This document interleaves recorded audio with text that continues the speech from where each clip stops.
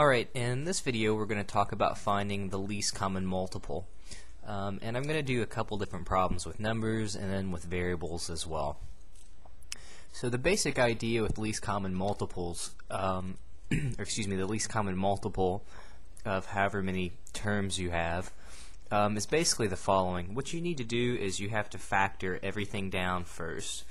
So if you've forgotten how to factor a number, feel free to take a look at my website. I have some videos about factoring numbers using a factor tree. But in this example, we'll just go ahead and cut to the chase. 25 you can write as 5 times 5, which I'm going to write as 5 squared.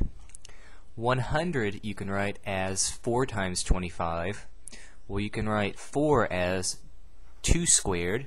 And then again, you can write the 25 as 5 squared. And then to write 18, that's 3 times 6. And then I can break up 6 as 2 times 3. So I can write this as 2 to the first times 3 squared, equivalently 2 times 9. And now to find the least common multiple of these things, it's not too bad. Basically what you do is I'll just kind of move left to right. So I see that there's a 5 in my first part. I see that there's a 5 in the second part, but there's no 5 in the third part. That's okay. Basically now what you do is you look at the powers on the 5 and you take the highest power that you see. Well, I see a 5 to the second power here. I see a 5 to the second power here. So 5 to the second power is the largest power that I see. And then I simply just keep moving left to right. So the next number that I come across as a base, we'll call 5 the base here, is a 2. Well, here I see a 2 to the second power, and I see a 2 to the first power. Again, I take the larger of those two numbers, which is going to be 2 to the second power. Keep moving left to right. Well, I've already accounted for the 5. I've already accounted for the 2. And then I'll do the same thing. I'll look at the 3. Well, there's no other 3's in there, so 3 to the second is the largest power, and that is going to be my least common multiple of 25, 100, and 18. And if you needed to, you could multiply these back out. You would get 5 times 5 is 25, 2 times 2 is 4, 3 times 3 is 9, so 25 times 4 is 100. 100 times 9 would be 900. That's the smallest number that both 25, 100, and 18 will all divide into evenly. Okay, so now we're simply going to use the same idea on these other problems. So if it's variables, it's the exact same idea. I see an x to the second in my first part. I see an x to the fifth in my other part. Again, the least common multiple, you take the larger of the numbers. So x to the fifth, that'll get rid of my x's, or not get rid of them, but it will account for them. I've got a y to the third and a y to the first power. Well, the larger of those is to the third power, so I'll pull out a y to the third. Then I have z to the fourth and z to the second. Well, the bigger number is z to the fourth, so that would be the least common multiple. X to the fifth, y to the third, z to the fourth. If stuff is in parentheses, it's the same idea. You have to ask yourself in this case, though, are things already factored down? And this is kind of a basic question. Are things as factored, or have you factored them completely? Like in our very first example, 25, 100, and 18, those were not factored completely. So that's the very first thing we did, was we factored these things down. My second example, everything is already factored. In this third example, things are already factored as well.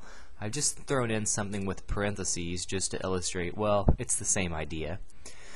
So I see an x plus 1 in parentheses to the third power. I see an x plus 1 in parentheses to the fourth power. Again, I pull out the larger of those two numbers. So I'll have x plus 1 to the fourth power. I see a w to the first power in my first part. There's no w's in the second one, so you could think about it as being a w to the 0 power. So I'll pull out a w to the first power. I have a y to the third power, but only a y to the second power here. Again, I'll keep the bigger number, or y to the third.